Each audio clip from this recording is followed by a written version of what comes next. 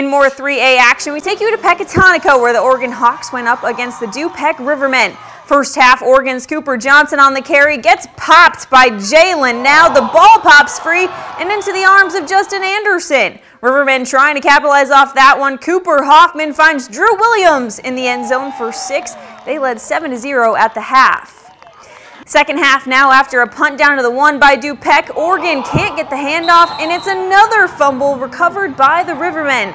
And that allows Jalen now to take the direct snap on offense and grab another Du-Pec TD. Rivermen were all over the Hawks in this one. Du-Pec advances with a 34-0 win. They will travel to Stillman Valley to play the Cardinals in round 2.